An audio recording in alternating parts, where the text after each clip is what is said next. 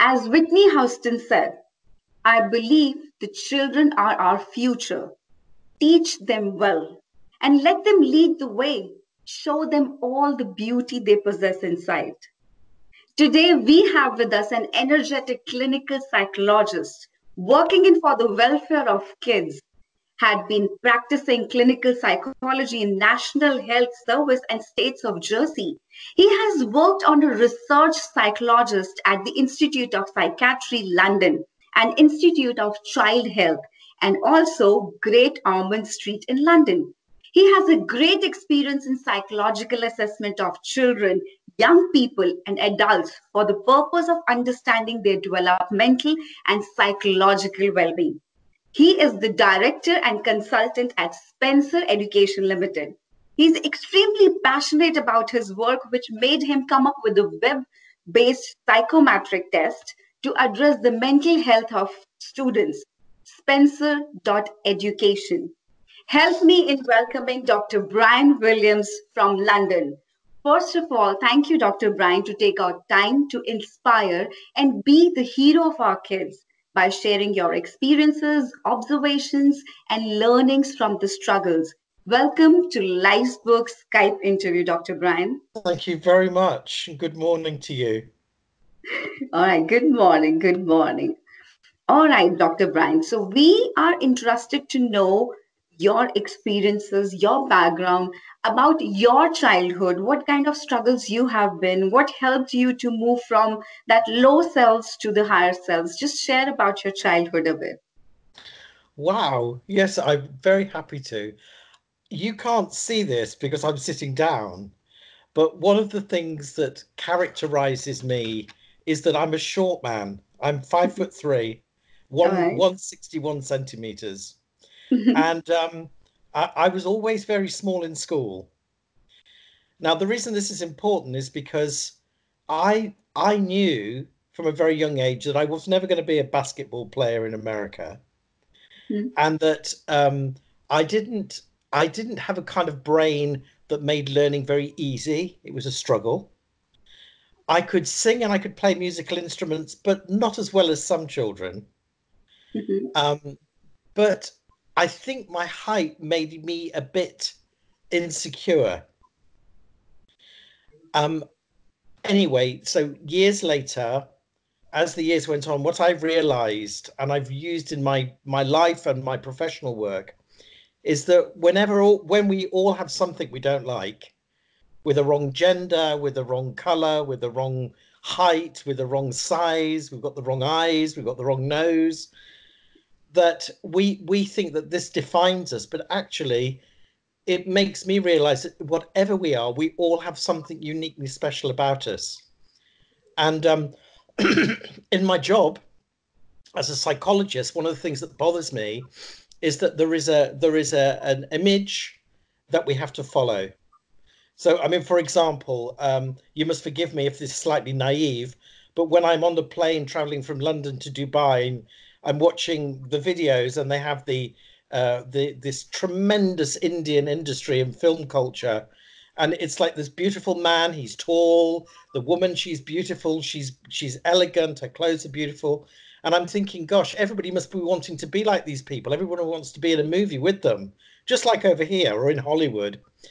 And actually, do you know what? They might be beautiful, but we also all have something special about us.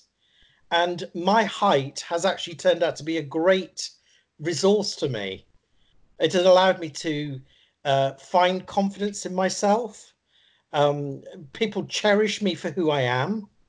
And I think one of the messages I want to give all sorts of people, and particularly children and young people, is to celebrate not only who they are, but also celebrate what other people are, irrespective of whether they belong in an Indian film or whether they are just who they are, whether they're short or fat or not very bright, or they're good at music or not good at music, or good at football or cricket, or let's not go into cricket because we'll start upsetting each other. But yeah, so that's really important to me, that we celebrate each person for what they're good at. Absolutely, absolutely. The wonderful part is that you are sharing your vulnerabilities, which is important for kids to know. We at times don't share with our kids that we also make mistakes, that we are also at fault, and we also face failures. They need to know that we also face failures, we also had our vulnerabilities, but we overcome them, and see Yeah, today you are yeah. successful. So Yes, please. because I knew that I could study, I knew that I could write, and I didn't need to be tall or handsome or in a movie to be able to do that. So I was able to study and to do well in my studies and get a good degree and become a doctor of psychology. Mhm. Um, and that's what makes me strong, and I'd love to give back with that. Yeah, that's your belief in you. That's Yeah, just wonderful. yeah, yeah. However, so when you saw other kids and peers, did they taunt you on your short height or other stuff? Have had you been bullied in your school times or in your college times? I don't think I'd call it bullied, but I think children can be very cruel to each other. Yeah. And I probably may even been that myself, that I would have said that somebody was too tall or they were too fat or that they were, I mean, for example, Indian children growing up in England, a lot of them, they weren't necessarily bullied, but their color of their skin as Indian children, British Indian children and Pakistani children, they were picked on. And and it wasn't necessarily deliberate bullying, but you always felt like it was an issue.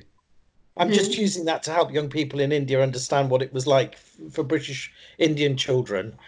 But I think that the really important thing for me in it is that because I found something that I was good at, I was very, very lucky that my parents and my friends and my teachers and the people that ran the choir and the people that did the sports, they celebrated what I was good at.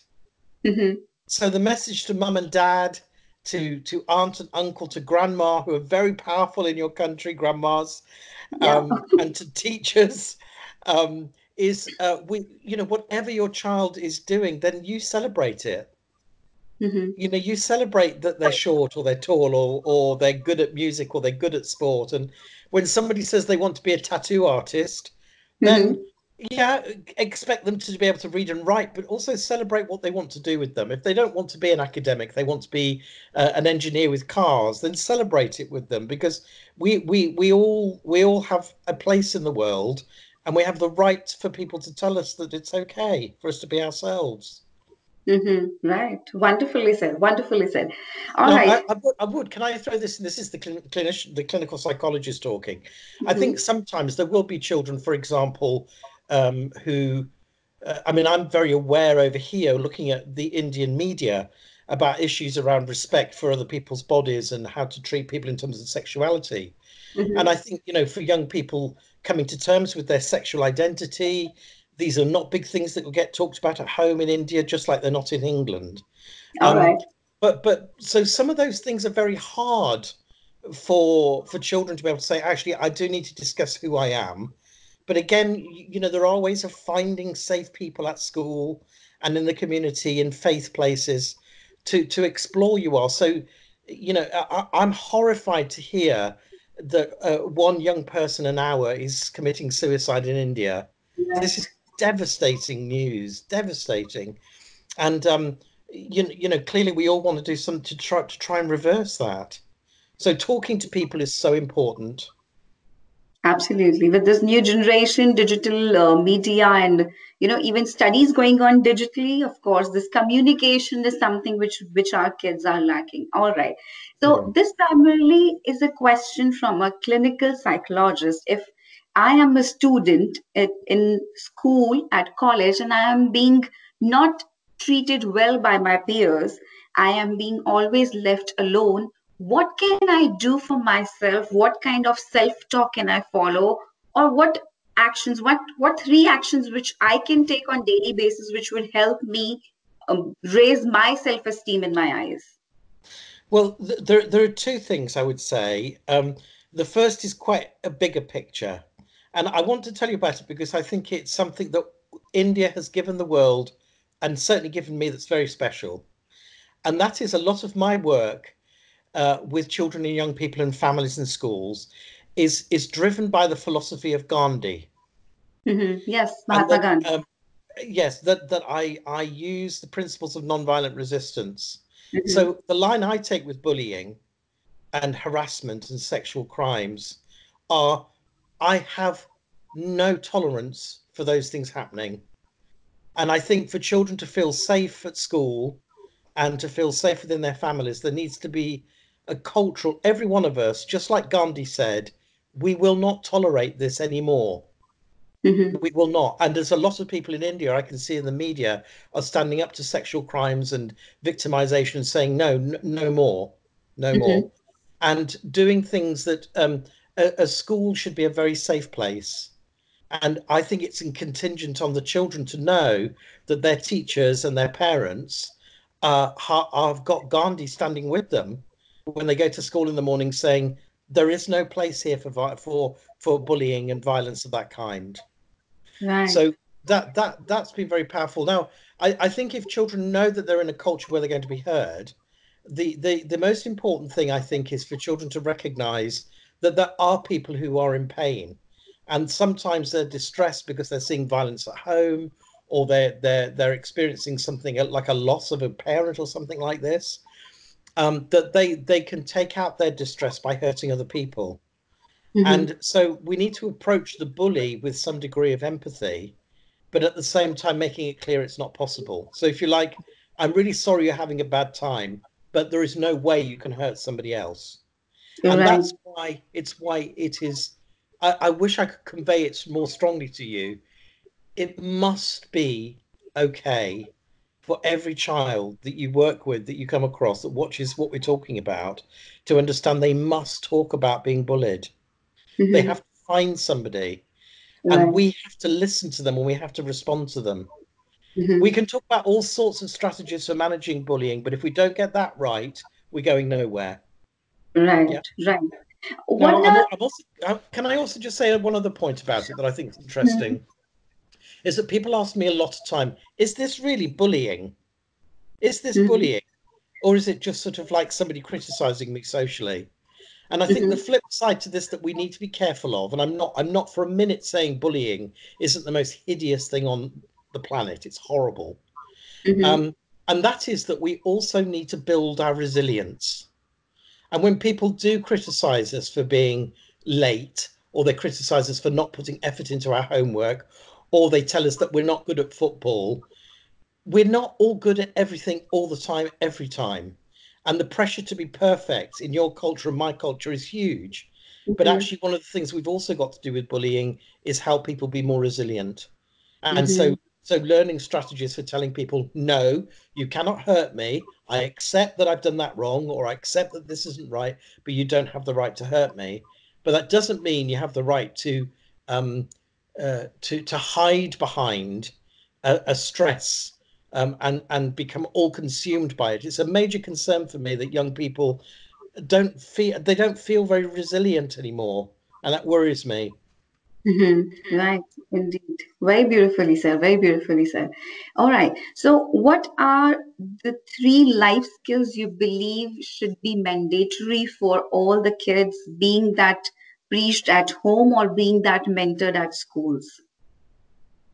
Yes, Three life right. skills. Well, I mean, I've already sort of introduced you to one, Mm-hmm. and it is again. I think it's good for young people in India to know what influence your philosophy is having in the West. Mm-hmm. And I would repeat that mindfulness, being at peace with who you are, accepting who you are, being proud of who you are, whatever you are, however short you are, Mm-hmm. however gay you might be, whatever it is the young person's struggling Right. with, that that they find peace in themselves and they make that their priority, not the number of hits they get on social media, how many people like Mm-hmm. them, how good they look in their video. That to me is not important. What you've got to focus on is that you feel good inside, and your goodness does not come from somebody liking a picture of you on a screen. So Mm-hmm. I would say that's very important. I would also say that I think that we are all faced with challenges, I mean, no more so than young people in India with education. Goodness me, the demands on you are huge. And to know that every day isn't always a brilliant, exciting opportunity. These are the emotions of sadness, the emotions of fear, the emotions of disappointment, of loss. These are normal human emotions alongside excitement, success, pride. And I think young people would would benefit from knowing that these are normal. It's not abnormal to feel a bit sad. You're Hmm. supposed to. It's not abnormal to be angry. What's abnormal is to display that anger through violence. Right. So that would be my second thing. I think the other thing too is that we value, if we want to be valued as people ourselves, then we need to start by showing that we value other people, so that we don't pick on people because of their height or because of Hmm. their gender or because they aren't as bright as you, and that we do genuinely, our integrity comes from being kind to other people. And what I found in my life, and I'm sure you feel the same, when I Hmm. give to people, I get, if I give 10% back, give 10%, I get 3,000% back. Absolutely. Yeah. So I've been through some recent crises in my life, and I have been totally overwhelmed by the generosity of my family and friends. And I say to them, why? And they say, because you give. Hmm. Yeah, it's not a payback. It's just that they want to care and love for me. And so I think each and every person that might watch this video and listen to our conversation needs to hear that they're not going to give it to us. We've got to give it to them first. Yeah. Absolutely. Absolutely. Very, very rightly said. And we have been interviewing different principals, different successful people, and this is the most important thing. The more we give is the more we get. And I Yes. believe that one of the purpose of our lives is to give to the society as much as possible. And nobody keeps anything. It just comes back very beautifully. And as Sure. you mentioned, 10% of what we give, we get 3,000% back. And this is absolutely right. This Yes. is also one of the success mantras which 1% successful people are also following. This is giving without expecting anything. And what you return back is everything keeps running after you. Yes. That's just wonderful. Wonderful. What are three daily motivations for you to get into action? So maybe morning rituals which you are following, which inspires you or motivate you to get started with your day. I think it's got easier as I've got older, because I'm Okay. a very old man now. I'm 54 this year. Hmm. Hmm. You look Um, just 14. And I'm just um, 11 in that case. yes. But inside, I'm more like a 7-year-old child. Yeah, wonderful. Yeah. So yesterday I was playing with dinosaurs and a Lego rocket that a boy of Hmm. 5 had been given for Christmas. So I had a great day. Hmm. Um, Wonderful. but actually, to answer your question, I think what I'm learning is so important, and I wish I knew this when I was a younger person, that I really value each day. Hmm. So I'm not, and that's hard when you're, I've got things I'm trying to do in business or, developing things. I'm looking to the future, of course I am. But actually today, when I'm eating my breakfast or when I'm going to go to work later on or whatever I'm doing, even just enjoying being here with you right now. And I think to stop chasing the latest video, stop chasing the latest like, Hmm. is very motivating to me. So I enjoy walking now. I enjoy being with people, just being with them. Hmm. Um, I think the other thing is that I'd like to think that I am motivated to look after my body better, Hmm. because I think that with sleep, I mean, I'm terrible. Like, for example, I will check my emails if I wake up in the night. Why am Hmm. I doing that? So I'm trying to teach myself that I know that looking at my phone screen in the night stops the sleep hormones in my brain from working, and therefore I stay awake, and therefore I feel tired the next morning. So I'm trying to live more healthily, eat more healthy, and yeah, take better care of the body that is here, focusing on my mind and my body in equal measure, probably. And I think the other thing is that I'd like to make sure that I've the people around me that I cherish, my children, my parents, my sisters, my brother, that I like to think of them and know that they're well. And to empower my friends to feel okay and that they can come to me if they need to and that I can go to them. Mhm. Yeah. And in Right. my work, I just had one little extra, if I may have a fourth one. In my work, and I give this as a message really, is that I spent a lot of my time working with children who have been harmed by violence or sexual abuse or emotional Mhm. harm. And I think that we think that always happens to somebody down the corridor, it's not in our lives. But if it is in our lives, it's wrong. And people cannot hurt you and will not hurt you and should not hurt you. And that's why in your culture, in our culture, people say, no, that's not right. And I really hope people from my work feel empowered to be able to say, you can't hurt me. Right. I'm going to be resilient and I'm going to cope with my life, but you can't hurt me. So that's a really important part of my life, protecting people from harm. Mhm. So this is the time when kids need to stand for themselves and say, "Stop it! You're not going to treat me ill." Right? This is the Completely. time. Yeah. Yeah. But Well. but absolutely, completely true. No child in India deserves to be hit Mhm. violently, to be sexually harmed, to be ignored, to be emotionally ignored, to just be given a phone and then sent to your bedroom and ignored for hours on end. Parents need to play with their children. Mhm. You know, Mhm. there was a lady on social media at Christmas in England, and it was just before Christmas, and she wrote, "I've got my grandchildren for the day, and I don't know what to do with them. Is there an activity we can go to?" And Mhm. people were writing, go and see Father Christmas, go and see the reindeers, go and do all these crazy things that people do in over here at Christmas. And I was really quite irritated. And it's not like me to respond. And I did it respectfully, but I said, I wonder whether reading a Christmas story and making some mince pies, which is a traditional English cake we make for Christmas, with your Mhm. grandchildren would be fine. Mhm. We don't need to be stimulated all the time. Right. Yeah. And also though, although I don't want children to be harmed and I want them to be doing normal things, if you like, to read a Mhm. book with their grandmother or, to just go for a walk in the garden, my goodness me. Um, but can I repeat this bit? I'm not saying to you that children should be living in a bubble. The world is hard. Anger, sadness, fear, these things have to be learned to be tolerated. And Mhm. I don't want to put children in a bubble thinking that they can't cope with stress because you will have to cope with stress. Mhm. And if we don't deal with competition and disappointment and shame when we're young, then we're not going to be able to deal with them when we're adults. Mhm. Absolutely.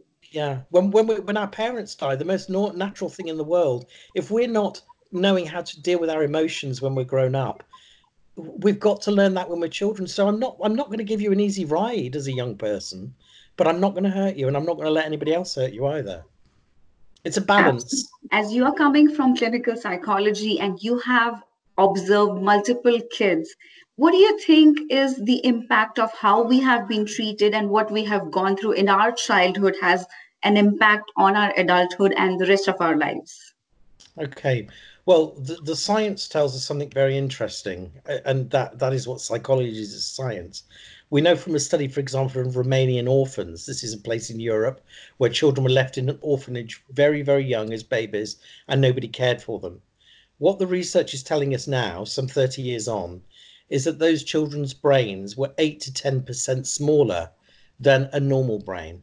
Now, we've known from studies in America through Bruce Perry and Shaw and others that if we don't feed the brain both good nutrition, but also stimulation through touch, through communication, through talking, through playing, through eye contact, through touching the nose, by touching the lips, all of these things that you see most Indian mothers and fathers and brothers doing, grandmas, that if you don't do that, then the brain doesn't get nurtured and it literally doesn't make good connections.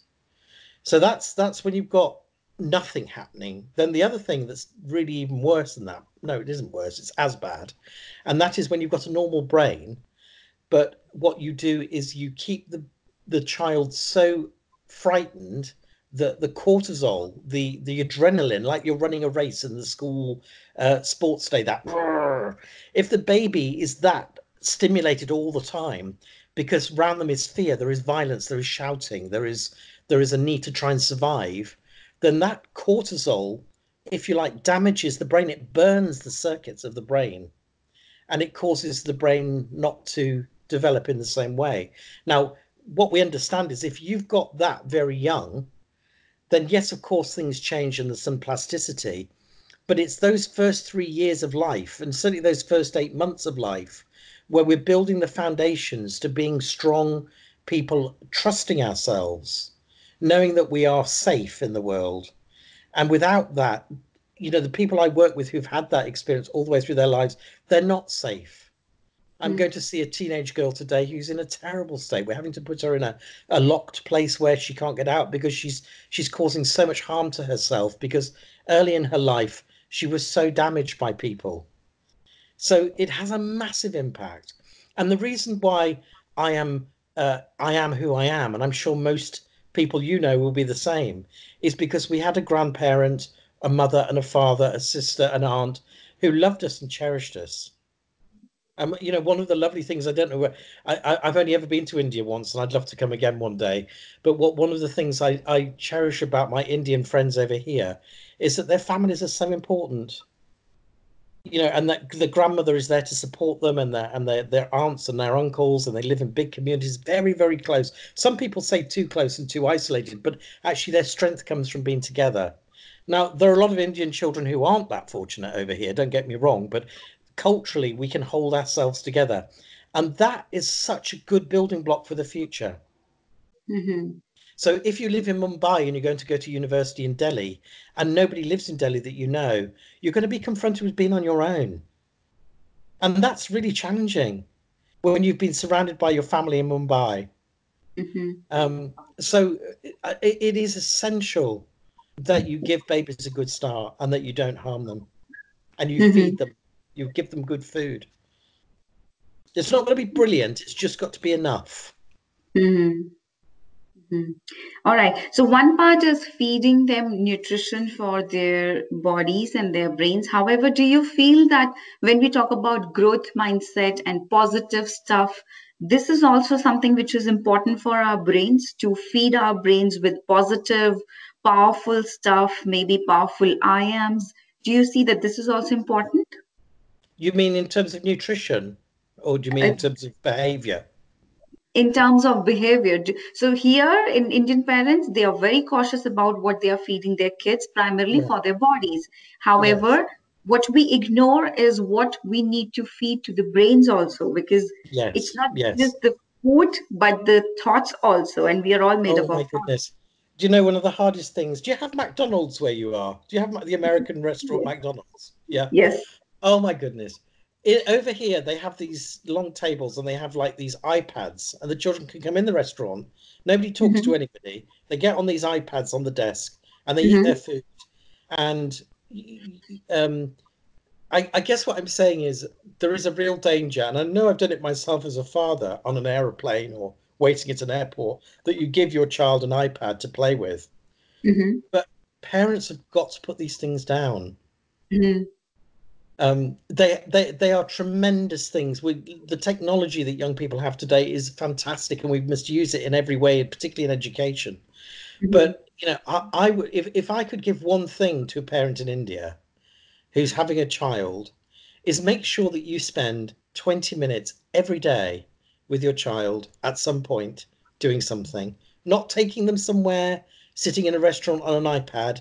Put your phone down and Mm-hmm. talk to your child, color with your child, listen to them read a book, comb their hair, go and kick a ball, paint a wall. I don't care what it is. Dig for worms in the garden if you have to. Mm-hmm. But if it, just to feel, I find it heartbreaking over here to watch so many families just all sitting in the restaurant, all on their mobile phones. Right. Right. And I think psychologically that's very damaging, because we miss intimacy, we miss chances to communicate. And but I'm not saying it's all wrong. You're not Mm-hmm. hearing me say that, are you? I'm not saying it's all wrong. Mm-hmm. But yeah. So read books together, walk together, go and pick. I mean, it sounds romantic, but uh, Yeah, just be with a human being as Right. well. Yeah. 20 minutes a day, that's all I'm asking. That's nothing, is it? Uh, Keeping off all your gadgets. Completely.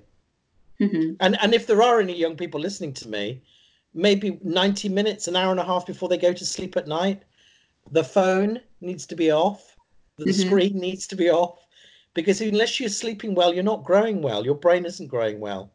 That's when it Mm. all happens in the night when you're asleep. Right. So, yeah. Right.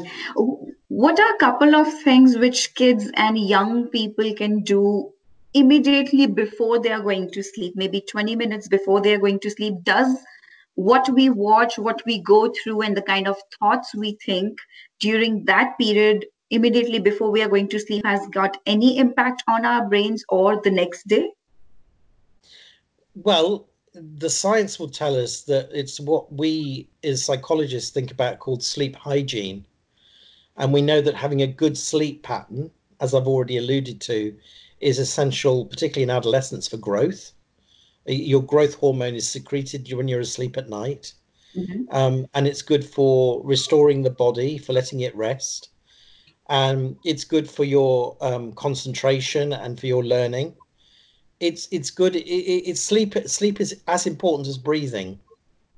So Mhm. one of the things we've got to learn as young people and children is to learn to sleep well. Now, some parents would probably say, but my child sleeps too well, I could never get them up. And Mhm. there is some evidence that younger people in their teenage years will sleep longer and sleep later, and that's challenging. But they have to get through that stage of development. So recognizing that it's really important, sleep hygiene requires you to 20 minutes, but I prefer 90 minutes before, if you can, an hour definitely, to make sure that your brain is having an opportunity to release the hormones that make you feel sleepy. That bit, Mhm. yeah. Now, if you put the wrong light on your eye, then it stops that happening. Mhm. It can prevent it from happening, and then of course you can't get to sleep, and then Mhm. you're tired for school, and then you're irritable, and you're angry when your father comes to wake you, or whatever. Yeah. Mhm. So, having a routine where your bed and your bedroom can be a study and can be a social place at certain times of the day, but there are times 90 minutes before it's time to sleep when it becomes a bedroom, and a Mhm. bedroom is a place where a bed goes, and a bed is where we sleep. Mhm. And so that you do your best to make sure that your child's bed is good enough and comfortable enough, and that it's clean enough, and that the child feels safe in their bed, that you're not fighting downstairs, for example, or in the other room. So all Mhm. of those things are very important. All of them, all every bit of it, so that you have the chance to go to sleep and to stay to sleep. Mhm. All right. So it is getting ready to sleep before we go to sleep. Yeah, I mean, some people will want to shower. Some people would prefer to do that in the morning. Some people prefer to do their hair. I'm not terribly fussy about it. And although I think I don't know what the practice is in India, I should imagine that a lot of children will sleep when they're young with their parents. I Mhm. think as long as you've taken every step you can to protect a very young baby from being suffocated, Mhm. it's a normal thing for human animals to sleep with one another. And so Yeah. for the younger children to sleep with their parents, it seems quite normal to me.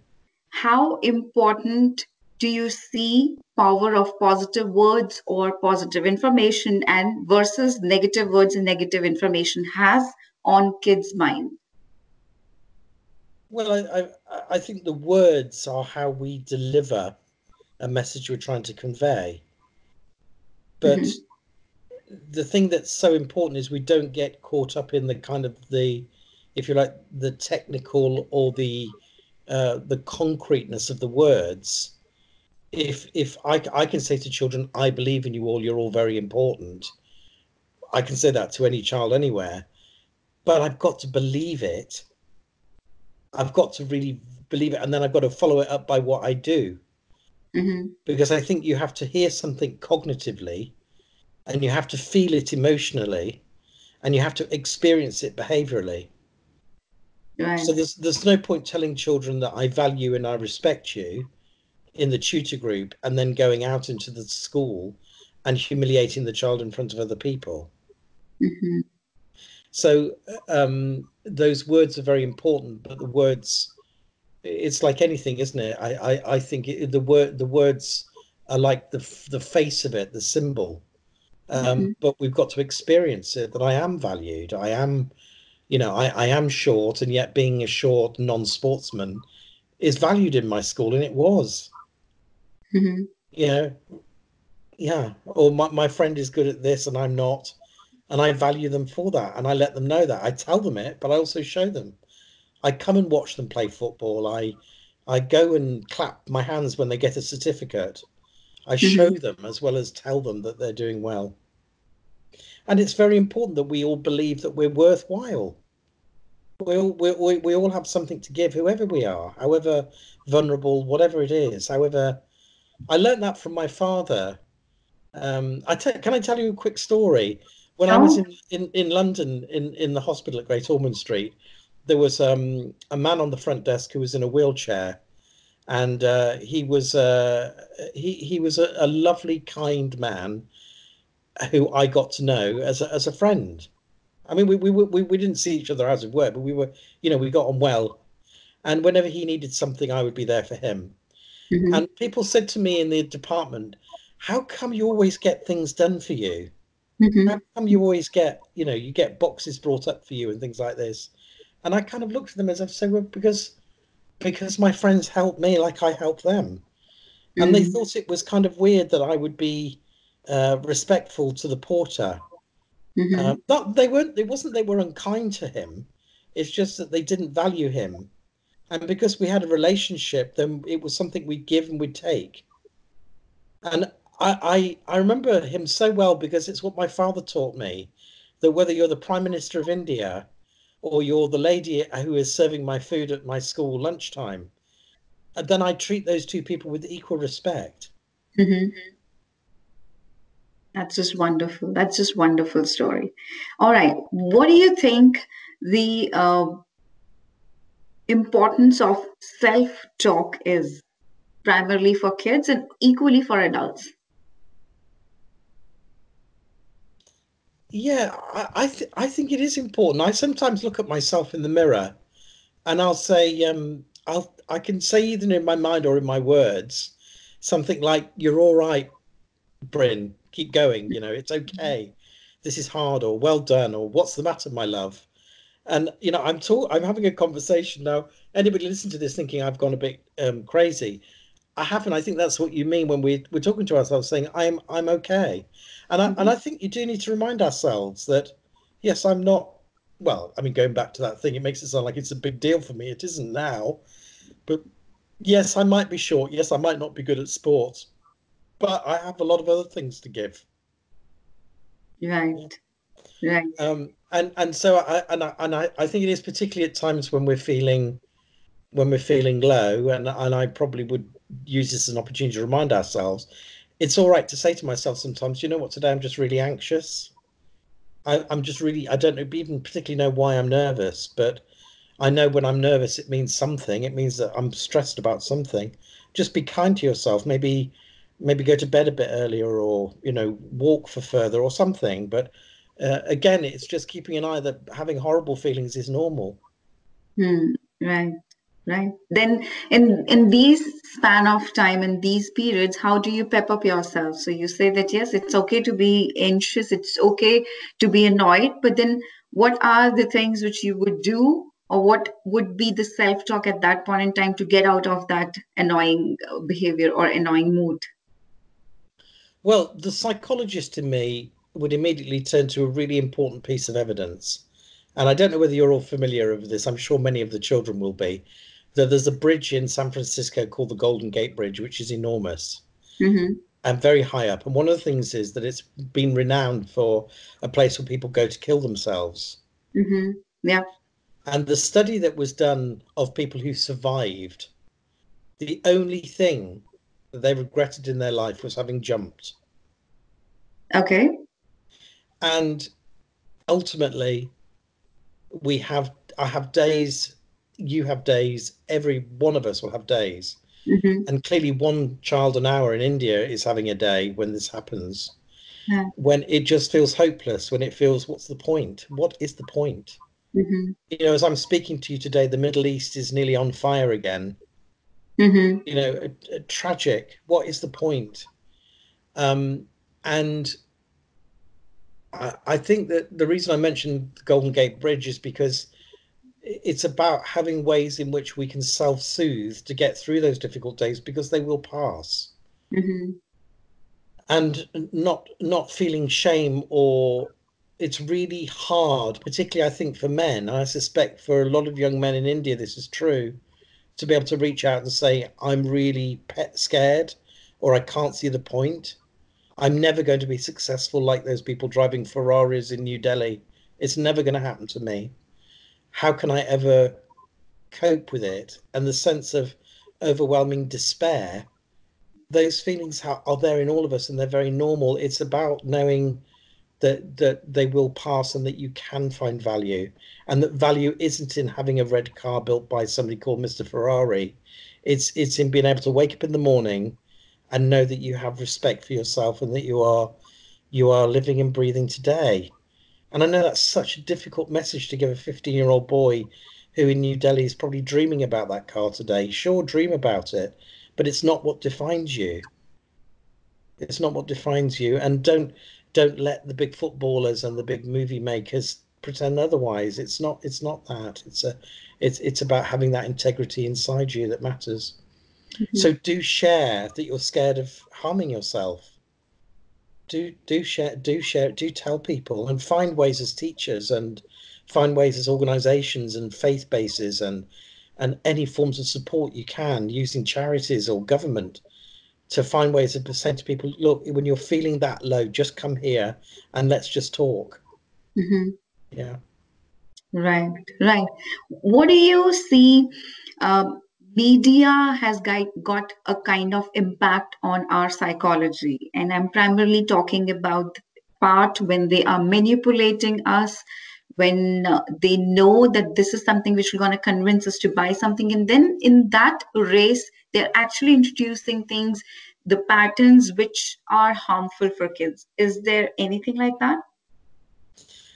Well, I mean, actually, it's not a subject as a psychologist I know an awful lot about, but Mhm. yes, definitely a combination of psychology, but also marketing. I think it's quite funny because I know in quite a lot of American films, if it's been sponsored by Apple, all of a sudden everybody's got an Apple phone, or an Apple computer will come up, or a Jeep will appear with a Jeep's name, you know.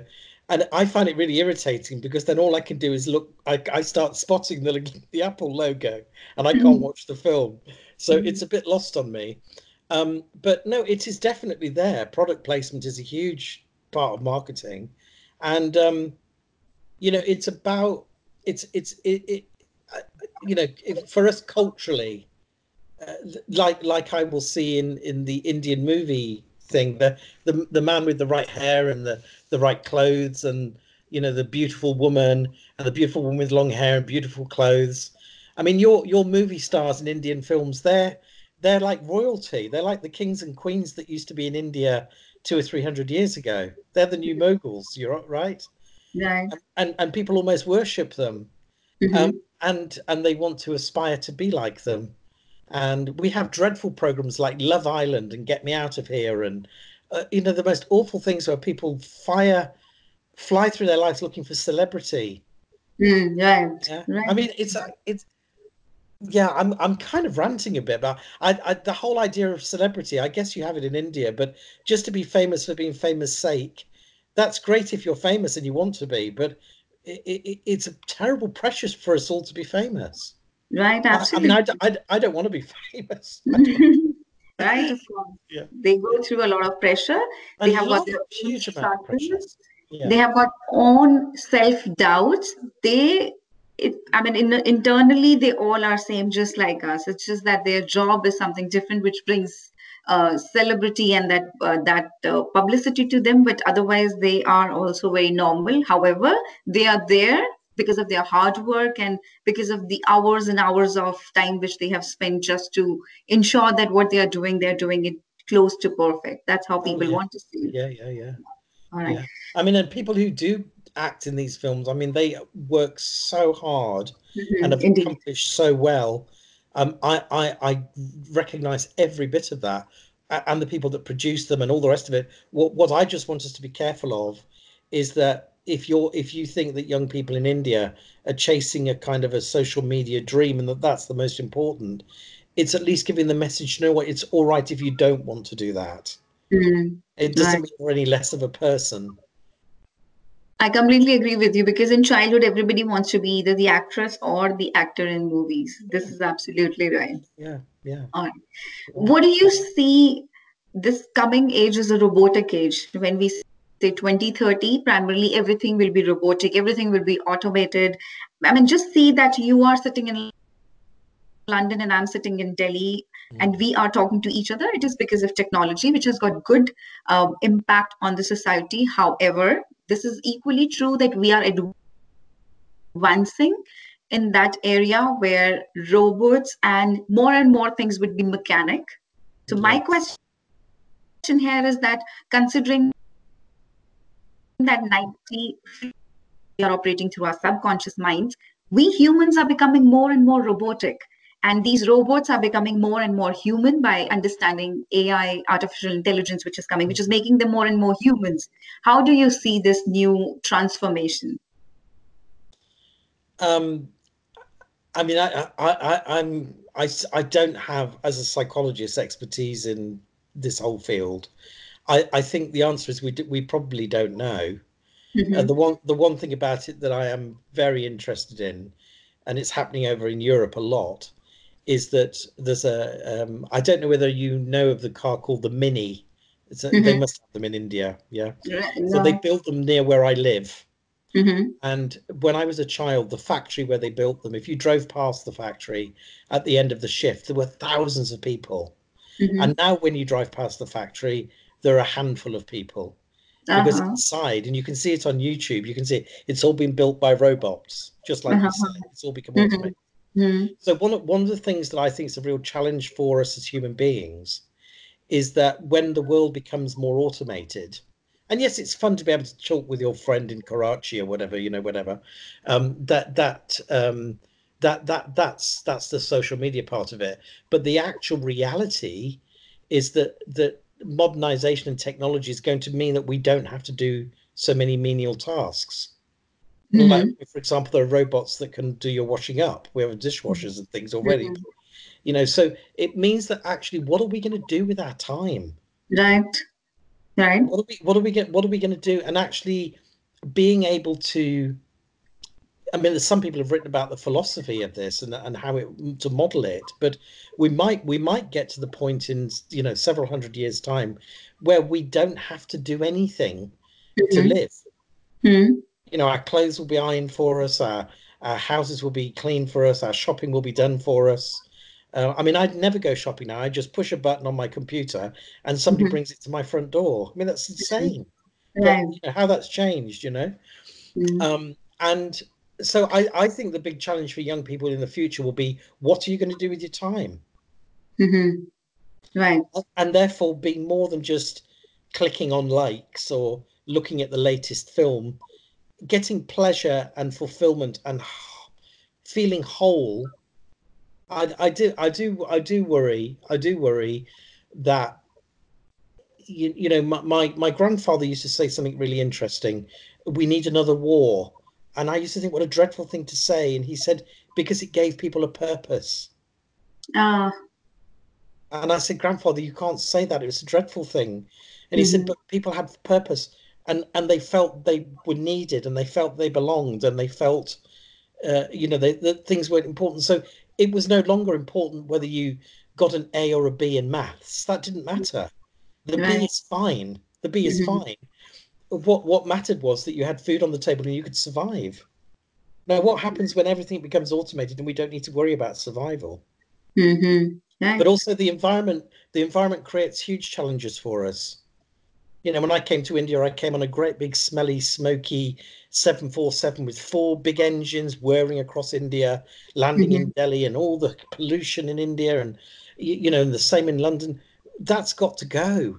Mm-hmm. It's got to stop, or something terrible is going to happen for us all. So young people have got other priorities, and sadly, I will be an old man by then, in some Mm-hmm. ways, and I won't be contributing. But it'll be a real challenge for them to fill their time with meaningful things. Right, right. Mm. Human interaction, maybe.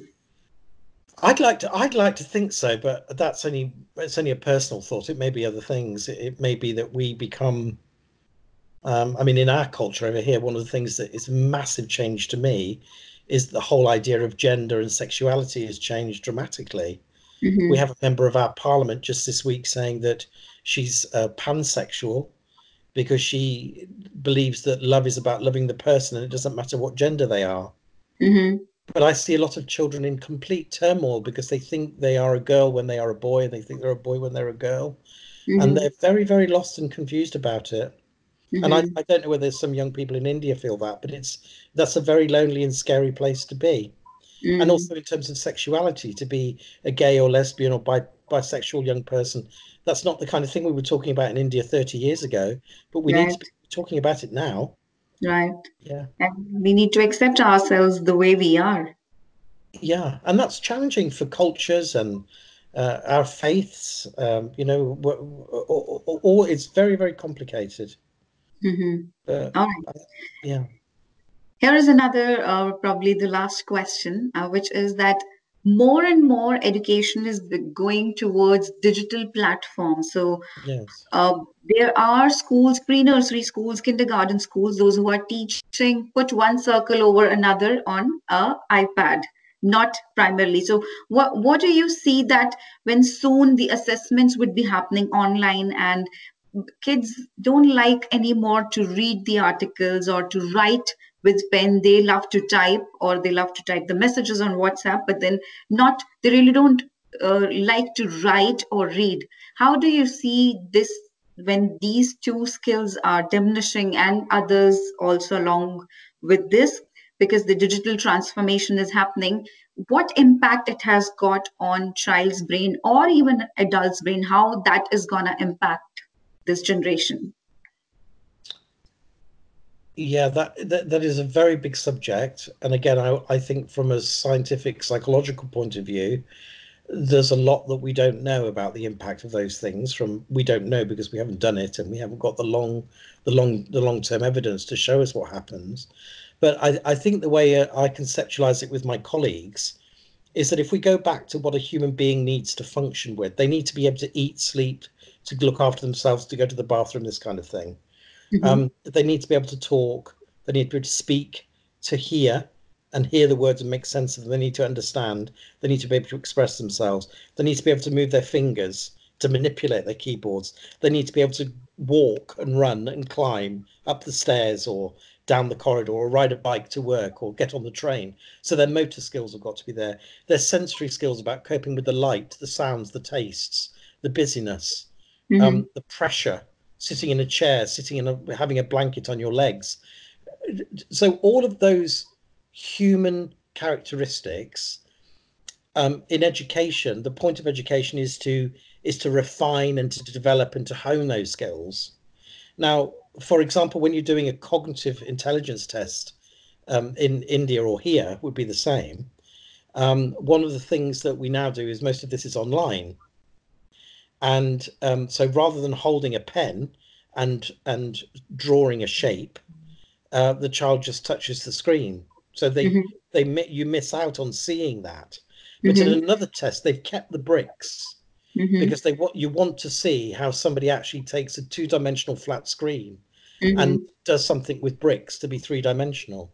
Mm-hmm. Now, I think the challenge for technology, this is a challenge for technology for me, is so long as you're replicating what we teach and what we need to Mm-hmm. achieve as human beings, I probably think that the biggest anxiety that psychologists have is that the lack of mobility and praxis that comes Mm-hmm. with flat screens and televisions and Mm-hmm. computers is that you're not getting the movement. Mm-hmm. So the development of the integration between the cerebellum and the brain and how it coordinates. So your coordination, you might be very, very good at doing a computer game, But does that translate to driving a car? I was fascinated watching one of my sons go from being brilliant on driving these computer games. He was amazing.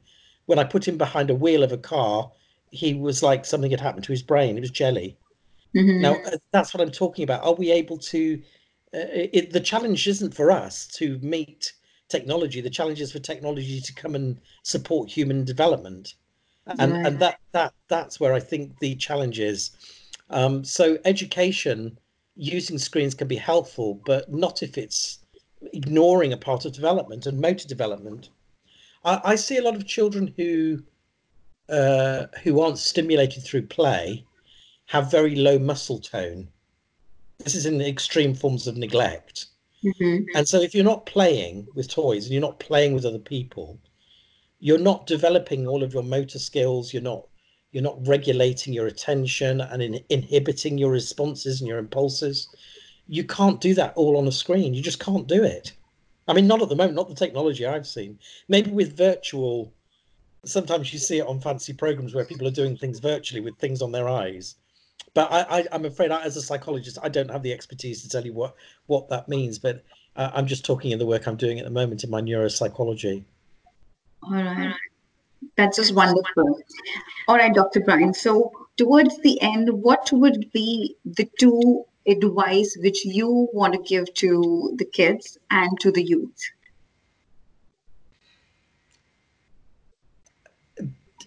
Oh, I think treat other people as you would want to be treated. So don't bully people or disrespect them for who they are and what they are. If they're short, that's fine. If you're tall, that's good or not. I know tall people are unhappy. So accept who you are and who other people are. And I think probably going back to my thing about resilience is that life is going to be tough and possibly tougher for you than it is going to be than it would have been for me. You're going to have some really important challenges around the environment and economy. And India is a very different place 30 years ago, and it'll be very different in 30 years' time. It'll be a world leader. It already is in many ways. So that's going to be a real challenge to live in. Um, and so there are going to be some horrible dark days. And, it's okay to feel frightened. It's okay to be sad. It's okay to feel angry, so long as you don't hurt yourself or anybody else. These are normal human feelings, and teachers need to let children experience disappointment. And in fact, a challenge I've got for any child who does watch this video or converses a bit with you about this, go and experience some disappointment and learn to tolerate it. That was a wonderful conversation, Dr. Bryan. So, if our audience wants to see you or meet you or see your work, where can they find you? So, you can share your Facebook address, you can share Spenser.education, and where else can they find you? Yeah, it was Spenser Education is our attempt to be digital, Mhm. and we wanted to support in first place the teachers to understand and then know how to help young people. So that's Spenser is a program for teachers to be able to do assessment and to find some good evidence-based ideas to help them in their job. And then at the moment, right now, we're developing the young person and the parent version of Spenser. So very soon, if people keep their eye and they're interested on Spenser Education, Spenser is the thing to keep your eye on. Spenser will be able to do that for young people and adults alike. I'm very excited with AI and using children and young people's interest in media to access mental health and support through many of the things we've been talking about today, but to support that through Spenser. So that's the main point. And if you're ever in Oxfordshire in England, come and say hi. Sure, indeed, indeed, we're gonna say Yeah. hi. And Thank you God so willing, I should be able to come to India again one day too. Yeah. Yes, of course. India is a beautiful place despite Yeah. the pollution and other stuff. And though it's pretty clean now. Yeah. Good. Good. Keep it that Thank way. you. Yeah. Yeah, sure, definitely. Thank you Yeah. so much, Dr. Brian Williams. Thank you. It's been It lovely was talking to you. same here, Dr. Brian Williams. Thank you so much for being an inspiring hero for our youth and inspiring them with your success stories and the advices from your life. Thank you so much for your time.